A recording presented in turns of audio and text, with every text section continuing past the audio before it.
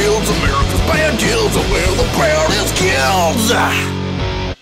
We're still here at the Hyaena Gallery, and this time we have the Big Tasty with us. Big Tasty, that's my name. Now, what's this first one here? That's vacation tits. The Eskimo's all pissed off because the guy over here on this tit is all warm and happy, but like the Eskimo's all cold. He's like, fuck you, man, it's really cold over here. Vacation dude's all like, I'm cool, I got my tropical cocktail and I'm on a boobie, so what else does it matter? I also like to come up with failed restaurant ideas, places where nobody would ever eat. Yeah. BT and Audra's bull penis on a bun with mayonnaise. Like, could you imagine going and getting bull penises like hot dogs? It'd be awesome. Would it? With mayonnaise. Yeah, it sure would. Yeah.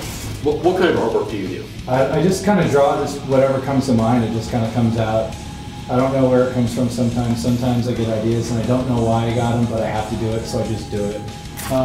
Groper Cleveland, another foxy president. You know, she loves his country. Puppy Love, that's actually my dog Andy Rooney's head on a loving body with many hearts because he's a sweetheart. Whether it's like Hitler with weird flowers coming out of his butt or, you know, like, I don't know, even like kid-friendly stuff, you know, like, it's just like about constantly delivering the ideas to the people. And pigs. Yeah, pigs mustaches, making dictators look goofy. Yeah, it's Adolfo Hitler. He's the Mexican Hitler. You know, he's got a mullet and he's a little more relaxed. He likes a warm climate.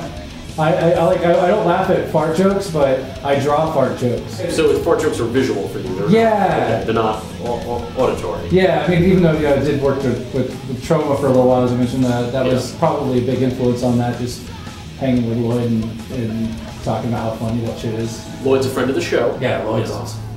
Good dude, I haven't seen him in a while. And how do you distribute your art? I do a thing called $20 Doodles, which is an original drawing for 20 bucks, plus either sales tax or shipping. So don't get mad. It could be anything at random. It could be like, you could call me and say, hey dude, I want you to draw my grandma farting a toad.